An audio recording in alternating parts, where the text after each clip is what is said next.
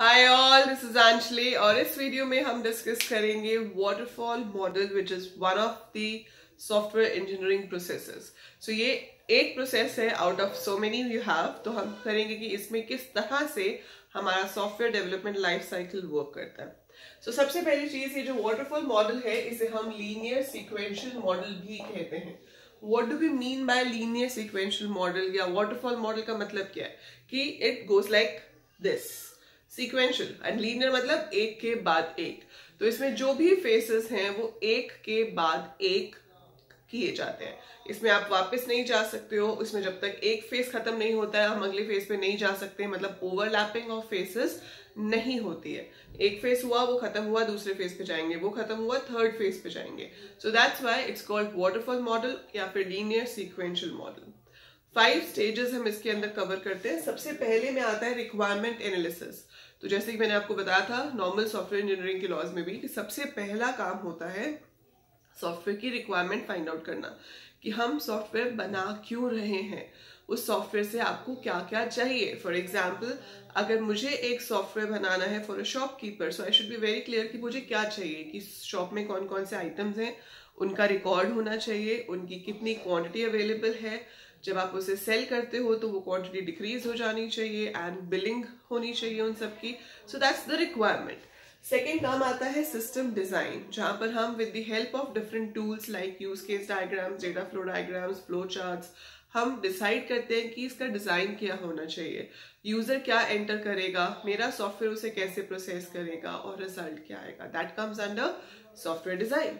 तीसरी चीज है इम्प्लीमेंटेशन। अब हम कोई भी लैंग्वेज, चाहे वो जावा हो, चाहे पाइथन हो, चाहे डॉटनेट हो, उसकी हेल्प से उस डिजाइन को कोड करते हैं, जिसे हम इम्प्लीमेंटेशन कहते हैं। तो जो एक्चुअल कोडिंग होती है प्रोग्रामिंग में, दैट इज इम्प्लीमेंटेशन। फोर्थ, हम अपने ही ऑफिस में, अपने ही जो भी लैब है आपकी, जहां पर आप सॉफ्टवेयर डेवलप कर रहे हो, वहीं पर उसको पहले वेरीफाई करोगे, टेस्ट करोगे, उसकी वैलिडेशन होगी कि जो रिक्वायरमेंट उसकी सेट की गई थी क्या वो सब काम कर रहा है या नहीं कर रहा है। So once we are satisfied कि यस वो सारी रिक्वायरमेंट्स को मीट कर रहा है, तो हम अपने क्लाइंट की साइट पे उसको डिप्लॉय करते हैं। That is called deployment and maintenance. तो जिस यूजर के लिए वो सॉफ्टवेयर बनाया गया है, उनके ऑफिस में उस क्लाइंट साइट पे वो सॉफ्टवेयर डिप्लॉय किया जाएगा, मतलब हम वहां उसे इंस्टॉल करेंगे और वहां पे क्लाइंट उसे एक्चुअली में यूज करना शुरू करेंगे। एंड उसके बाद रह जाता है ऑनगोइंग प्रोसेस ऑफ मेंटेनेंस, क्योंकि बाद में हमें उसे मेंटेन भी करना होता है इन केस कोई इश्यूज आते हैं, कोई बग्स आते हैं। So we need to maintain that. सो ये 5 स्टेप्स आपको याद होने चाहिए, ठीक है।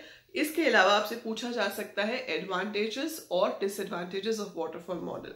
सो एडवांटेजेस क्या है? It is a very simple model, it is efficient for small projects, इसमें कोई भी ओवरलैपिंग नहीं होती है।